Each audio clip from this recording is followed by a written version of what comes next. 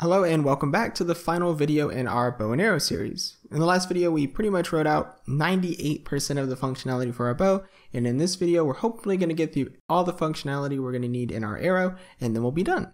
So let's jump to it by opening both the arrow and the bow scripts. And our arrow script is going to be pretty basic. It's going to control the physics of the arrow and the direction it's looking in when it's flying through the air. So we're going to need a few variables for how fast we want it to move. We need something for the transform for the tip of the arrow, because that's how we're going to be doing our hit detection. We're going to need a reference to our rigid body, as well as a flag for if it's flying through the air or not. And we're also going to be tracking its last position, so we can do some hit detection. And I'll go over that a little bit more as we get into it. So let's create all our variables. The first thing is going to be a public float that we're going to be calling speed, and we'll initialize that to 2000. And as you can imagine, it's only a variable that's going to be holding the speed at which we want our arrow to move. Then we want to create a public transform that's going to be holding a reference to the tip of our arrow. And like I said, we'll need this for our hit detection, where we're going to need the position of our tip so we can store it, and then we'll be doing a line cast between the previous point and the current position of our tip. But like I said, we'll get into that. We'll need a reference to the rigid body that's attached to this arrow, so we can apply our force. And then we need a Boolean variable we're going to be calling isStopped. And like I said, this is basically going to track whether it's flying through the air or not. As soon as it gets instantiated on the bow, isStopped is going to be set to true because it's not going anywhere. Once we launch the arrow, isStopped is going to be set to false because it's no longer stopped, obviously, if it's flying through the air. But then, once it hits the ground, we're going to be setting isStopped back to true. And we're doing this so we can manage the fixed update function, because we're going to have a bit of rotation that's occurring based on the velocity. And obviously, we don't want that occurring when the arrow has been created and is sitting on the bow or is constantly running once it's hit the ground. So we have that. And then we need to be storing our last position.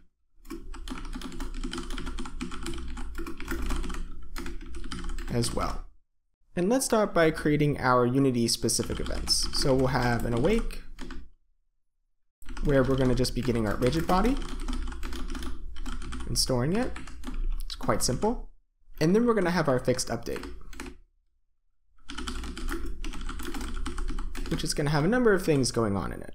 And the first thing that we're going to do is check to see if isStopped is to true, meaning if it's flying through the air or not. If it's not flying through the air, we don't want to execute any functionality below this. So we'll just write if m isStopped, and if it's currently stopped, we'll just return. So let's add a few comments here just to sort of outline what we're going to be doing. The first thing that we want to do is rotate. So we basically want to rotate the arrow into the direction that the velocity is going in. We want to do a collision check. And then we want to store the position. Okay, so let's handle this rotate first. And we're going to be using our rigid body for this. So we're going to be accessing the rigid body component, and we're going to say move rotation. And what this is going to do is it rotates the rigid body to a quaternion. It's pretty simple. And the quaternion that we're going to be passing in is going to be the look rotation. So we're going to write quaternion.look rotation, and we need to pass in two values here. One which is going to be the forward vector, so basically the vector it's going to be looking in, and the vector that we basically want to use to rotate it by, which generally for this it says, hey, give me a up vector. So for our forward, we want it to be pointing in the direction of our rigid body's velocity. So we access the rigid body and we write velocity.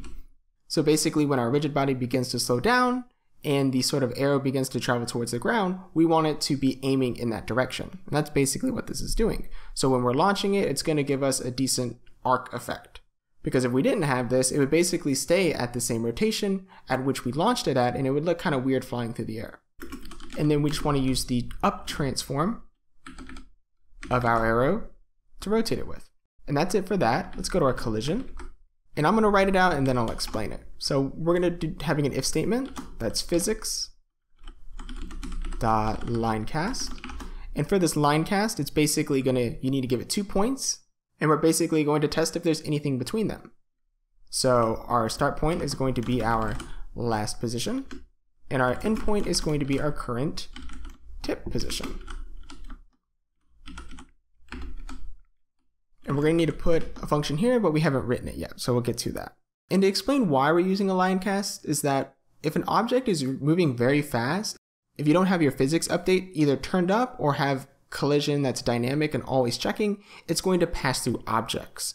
And turning up the frequency of those physics checks can hinder the performance of your game. So one way of getting around that and having to change project-wide settings, we can use a line cast to check between the last position and the current position to see if there's any colliders between it as a bit of a workaround. And what we'll do here, since we need to use a function call here, let's make that function really quick. So we need to create one that says stop. So obviously, if we've collided something, we want the arrow to stop. And we'll need to create another one while we're down here, which will be our public fire. And we'll be passing in a pull value. And if you remember from the last video, this is the function that's going to be called from our bow. So let's go back up and finish our fixed update. And to reiterate on this line cast, if there's something in between these 2 points, then we want to call our stop function. And then we want to store our last position. So we'll say m_last position is equal to our tip position. And that's everything for our fixed update. Let's scroll down here so we can have a better look at our stop and our fire functions. And our stop function is going to be pretty simple, because obviously when we want to stop, we're going to want to set our isStopped variable to true. So m_isStopped is going to be true. And then we need to edit some settings on our rigid body. So we're going to go to our rigid body. I'm going to say isKinematic. And this is basically saying, are there any other physics that we want to affect this? And once we stopped, we don't want anything to be able to mess with it physically. So we're going to set isKinematic to true. And then we're going to want to set the use of our rigid body for using gravity to false. And then we're going to kind of do the opposite within our fire function. So we go down here, we'll set m_isStopped to false, because obviously once we fired our arrow, it's going to be flying through the air, and it's no longer stopped. We're going to want to set the transform of the arrow, or the parent of this arrow, to null, so it'll be no longer attached to the bow. So set that to null. And then we want to edit our physics, much like how we did previously. So we have our rigid body again. isKinematic is going to be false, and our use of gravity is going to be true. And then once we have the settings for our rigid body that we want, we need to add a force to it. So we'll get our rigid body again, we'll write add force, and as you can imagine, this adds a force to a rigid body. Imagine that. One thing to take note of is that there are some different force modes that you can apply, whether it's an impulse or constant, depending upon if you want it to just happen once or over a period of time, but we won't need to mess with that at all. We'll only want to add a force using the transform.forward of our arrow. We're going to let it basically add force so it goes forward. And then we want to multiply it by a few values. Obviously, we want our arrow to be affected by how far back we have our bowstring pulled. So we're going to be using our pull value. And we'll be multiplying that by our speed. And our speed in this case is almost like our sensitivity, is another way of thinking about it. So if it's moving a little bit too fast, or you want it to move faster, you can update the speed value. And that's it for that. And to sort of keep our scene clean, I'm going to be adding a bit of a destroy with a 5-second delay. And you don't have to do this, but it works pretty well. We want to destroy this game object after 5 seconds. And this is just a bit of automatic scene management, where we don't want to worry about having too many errors within our scene if obviously we don't need them. But at the end of the day, isn't entirely necessary. And believe it or not, that's everything for our arrow script. So we need to add the fire arrow. We need to update that function within our bow with the fire function within the arrow script. So let's add that. So let's go to our bow script. We'll scroll down here. We're going to go all the way down to our fire arrow, which we had that to do from the last video. We're going to delete that, and we'll write m_current arrow dot fire, and we'll pass on our pull value. And that's it. It's actually not a whole lot for this video. And since we basically set up everything in the last video, I don't think there's anything else we need to do in the scene. So let's go back in Unity just so we can double check. So let's go to our camera rig, since our bow is childed to that.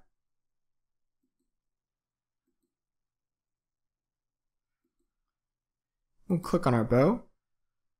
Make sure we have a reference to our arrow prefab. Our grab threshold looks good, and our start, end, and our sockets are all set.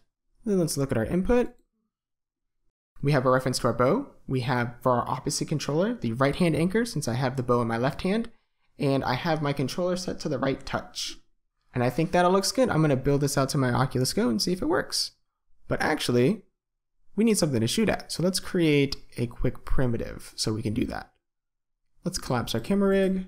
We'll create a 3D object. We'll make it a capsule. And we'll put it 5 in the Z. And then I believe we just need to move it 1 up. And that looks good.